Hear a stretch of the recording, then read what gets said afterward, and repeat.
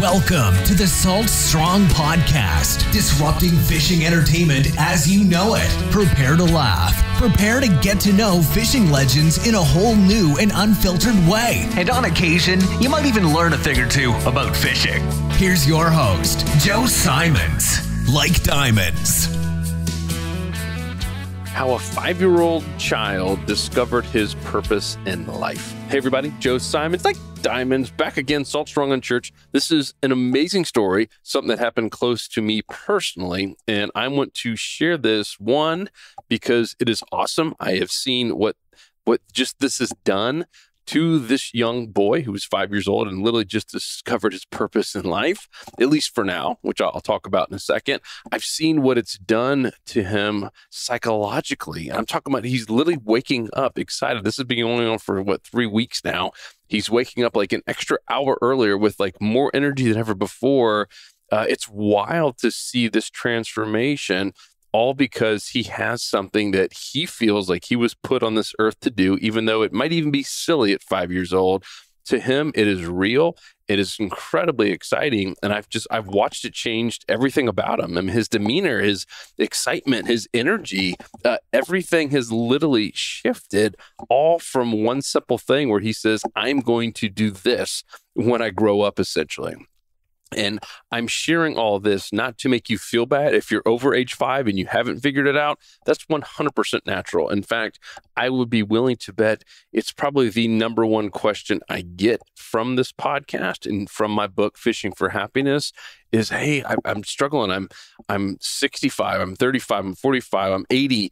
I still don't really know what my purpose is in life. I don't have like a written down mission statement, and that's fine. And so this podcast, I'm going to unpack what I've learned and what I've seen, even just from this example here with this 5-year-old. I'm going to unpack all that to give you some ideas. So let's talk about this 5-year-old. Looking back when you were 5 or 7 or 9 or whenever, just when you were young, what did you love doing as a child more than anything? What came easy to you? What was natural? What was something that maybe someone said, if you really go back and look, maybe it was a compliment or someone says, man, you're really good at that. Or maybe you overheard someone saying something, well, wow, so-and-so Josh is really amazing this, or Amy would just really excel at this. It just comes easy to her. And I think one of the first things that we have to do is forget the money, forget the job, right? Because I think that's what confuses so many people. Oh, well, my mission has to be something I can earn a living at, or it's got to be my job. No, 100% no. There are some instances where it is. I believe I'm kind of living, me personally, Joe Simons, living my purpose and my mission through both myself and through Salt Strong. But that's almost kind of rare. Like you don't have to have your mission, your purpose 100% align or be the same thing as your job. There are plenty of people, including, my parents, who had separate jobs, but had separate internal purposes and missions that had nothing to really do with their job. Their job was really a way to kind of fund their mission and their purpose in life, if that makes sense. So go back to your childhood. What were things that you loved more than anything? What were things that you could just sit there for hours and hours and do without getting bored? And I'll explain what happened with this 5-year-old. The 5-year-old, in fact, is my son, Jackson. And I did not try to kind of put this on him or even talk to him about mission and purpose. That's the craziest thing. I had it on my list to do when he got a little bit older, but I thought 5 was a little bit too early to start talking about that stuff. And so he came home from camp here, from summer camp one day, and this was a few weeks ago. And he came home just real excited, and he wanted to show us, a little note from his teacher. And she had just commented that he's really, really exceeding at building things, just building blocks. And apparently he can just sit there for hours, building things and not lose focus, which is tough for a 5. It's tough for a 43-year-old, but it's really tough for a 5-year-old to not lose focus, especially in this day and age with all the stuff going on at summer camp. And he just sit there and build. And so all it took was that little spark the teacher commenting that he's a good builder. And then we started saying that, well, Jackson, you are a good builder. And he is. I don't know that he's a prodigy or anything like that, but everyone thinks their kid's always better than maybe they are. But certainly he is a great builder. He's better than me. And I've watched him when he's building those little blocks, those little magnetic blocks. I mean, he can sit there.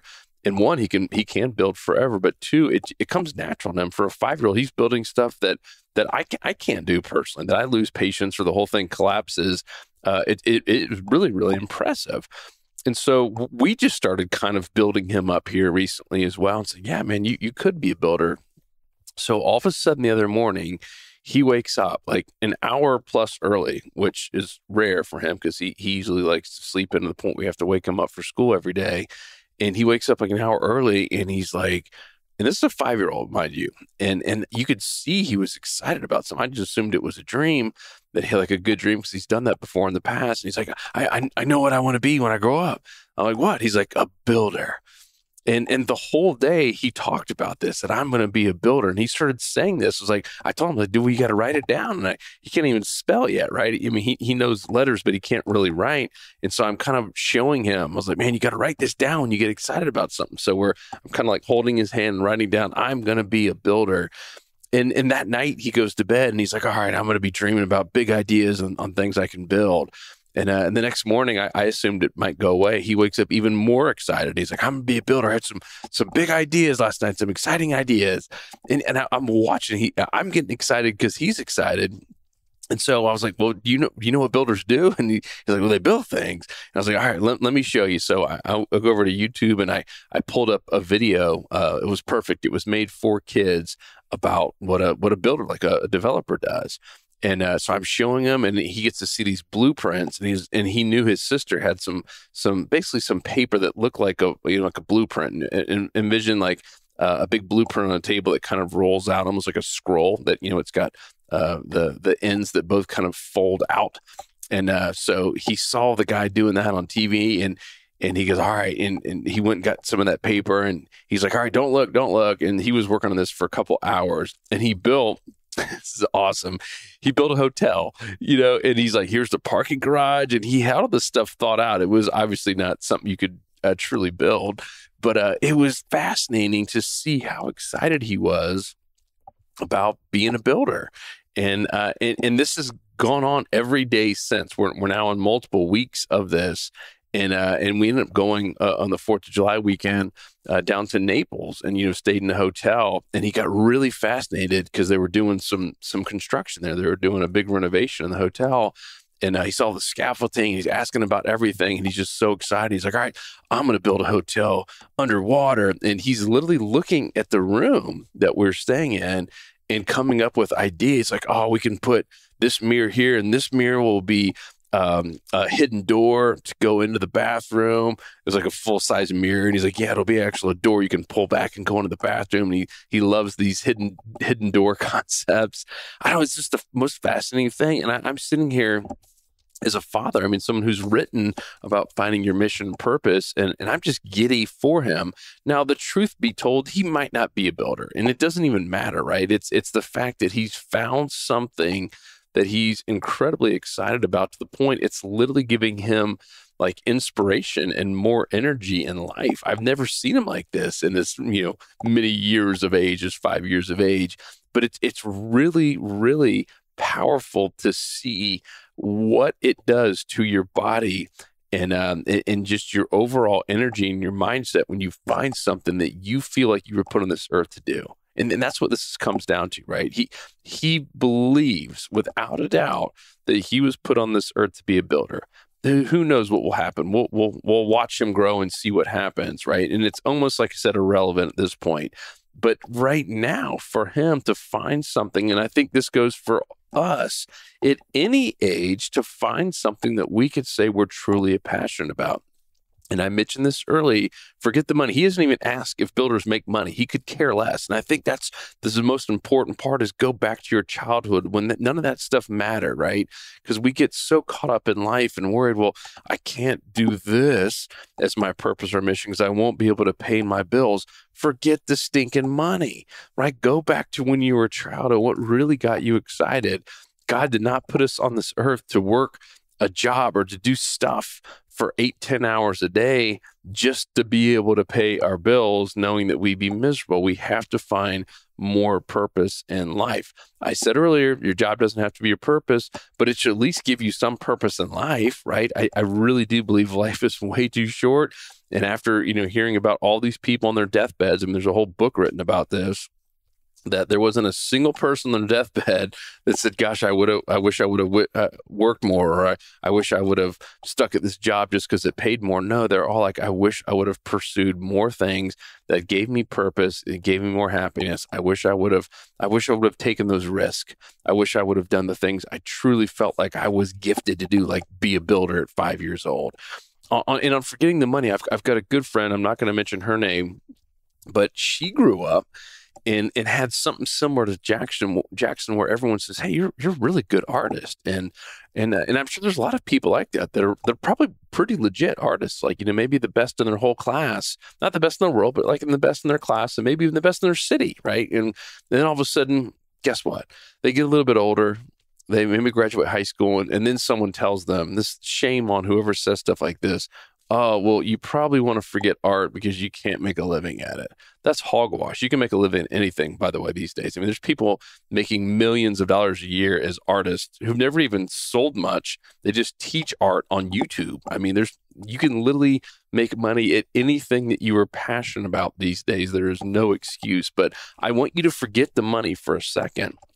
And this friend, because she only thought about the money, right? Because that's what someone told her is, oh, you need to forget this passion, which was art, which you really, really excelled at and really gave her a ton of fulfillment.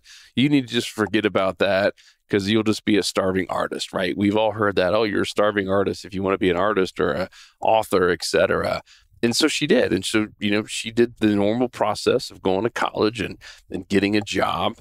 And then, kind of woke up one day and I'm right now kind of realizing, I'm, 30 something years old and don't really love my job. It's not really giving me the purpose I thought it would, but started looking for more purpose. And guess what? She went back to art, because that was the thing as a child that gave her so much happiness, and she could do it forever. And she was good at it. And it came natural, right? It came easy to her. And so she started doing art, not to make money, but for fulfillment. Now listen to what happened. This is crazy. This is happening, like unfolding right now. And I'll be able to hopefully give an update on this, maybe even have her on the podcast. So once again, does the traditional, right, life where, hey, go to graduate good grades and go to college, forget about the stuff that you like doing in the past. Like, I would be like telling my son, hey, forget about, building on magnetic blocks. There's no money in that stuff. You end up, you got to know someone, or you have to have millions of dollars to be a developer. Just forget about that. And all of a sudden they poo-poo the idea because someone, says it's not good for them for whatever reason. So she puts all that stuff aside, kind of puts art on the back burner, stops doing it for a while completely. And then all of a sudden is now looking for fulfillment a little bit later in life, in mid-30s, and says, you know what? I want to start doing art again. And for no monetary reasons whatsoever, just started investing in some art supplies and getting back into it and finally realizing, hey, wow, I still got it. Like I'm really good at this and I love doing it. And started posting some of the pictures on her personal Instagram and Facebook page. And people started saying, oh my gosh, well, you're really talented. I didn't even know you could paint. I didn't even know you were an artist, right? 'Cause she'd given up. None of her current friends even knew about it. I'm sure some of her, parents and old high school friends probably remembered, oh yeah, I remember when she was a good artist. And so she continues to do it. It's good to get compliments and a little bit of praise, and keeps doing it. And all of a sudden says, well, hey, I'd pay you to do a piece of art for me to paint my house or my dog. I think done a couple of pieces for pets. And I really love this. I really want a view of like this island. I really like this the scenery here on the water. Loves painting water pictures. And all of a sudden started getting commissioned to do artwork. And I mean, literally like, hey, I'll give you a few $100s for that. It would cost me a whole lot more if I went and tried to buy this. And so now the crazy irony is she did not put this as something to, she did not put this first, meaning art, to make money. And the irony is she did it for fulfillment. And the money started showing up at her feet. Literally, she wasn't asking for it, and people were throwing money at her to do art, to do the thing that she was passionate about. It's amazing what happens when you follow your heart and you do something that you know you were really designed to do, that gives you tons of fulfillment and joy. And now, fast forward here, it's getting to the point where she might be able to quit her job to be a full-time artist. Like, it's literally going to be potentially replacing her income because she's getting flooded with so many people who want to give her money to make art for her. It's crazy. You can't make this stuff up. So what did someone say about you when you were young? What did they say you were good at? What did someone, maybe it was a teacher, maybe it was a parent, maybe it was even a friend. Maybe once again, you overheard someone way back in the day. I mean, go back 30, 40, 50 years. What did someone say? Man, how so-and-so is just really good at this, or wow, like, man, they ran circles around you. They're really, it's natural. And put the money aside. In fact, here's the ultimate test. This is it right here. If you were told that you'd get $10 million per year, that should be enough to get you by, right? $10 million a year. So this is real. And write this down. If you're struggling with your mission or purpose, this is going to give you the answer right here. So if I told you that I got a sponsor for you, God, he's going to give you $10 million a year. You're going to put it into your account every year, enough for you to live on, plus some. But there's one catch. The only catch is you have to spend time doing what you were put on this earth to do. What would that be? What would be your mission? So I'm going to repeat that.